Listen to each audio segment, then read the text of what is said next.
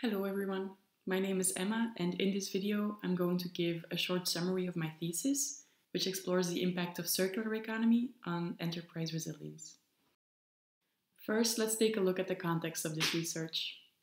As you've probably heard before, we live in a very globalized world that is extremely interconnected, and for that reason it is constantly changing in unpredictable ways.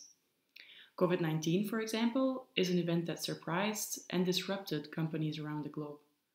To prepare for such events, companies need to build resilience, the ability to survive, adapt, and grow in the face of turbulent change. At the same time, awareness of environmental degradation and the need for a more sustainable and circular economy is higher than ever and is pushing firms to adapt. So clearly, resilience and circular economy are both hot topics that many companies are looking into. So that's why I thought it would be interesting to explore their relation by interviewing specialists on the topic as well as managers at a variety of companies with a circular business model. Analyzing these interviews resulted in three main findings. A first finding is that circular companies are more resilient to shocks in the supply of raw materials. Of course, the whole idea of circular economy is to be less dependent on finite resources by recovering, reusing, remanufacturing, and recycling materials. So when certain natural resources run out or become extremely expensive due to scarcity, these companies will have an alternative supply base. A second finding is that circular companies need to collaborate much more with external entities, which builds resilience. That's because in order to effectively close resource loops, supply chains will need to be fundamentally rethought, and collaborations between different industries and companies will be necessary if we want to decrease environmental impact in a systemic way.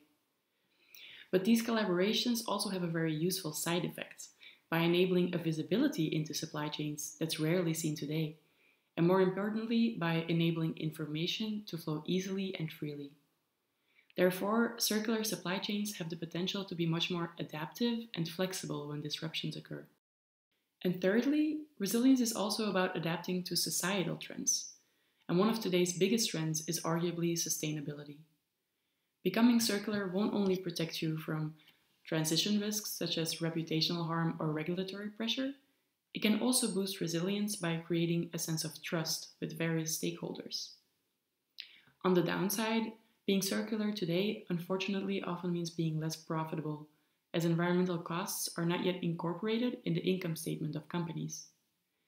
That's why it's so important that regulations come into place so that we can give companies the economic incentives to become more sustainable. But why do these findings matter? Companies today too often rely on scarce resources, which travel through long and complex supply chains that can easily be disrupted.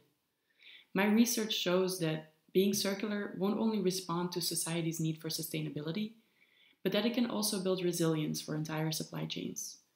Something that has come high on the agenda of not only companies, but also governments and cities such as Brussels. As a city, you don't want an event such as COVID to disrupt the supply of goods and bankrupt large portions of the local economy. Instead, cities can benefit from having resilient firms that survive, adapt, and grow in the face of change.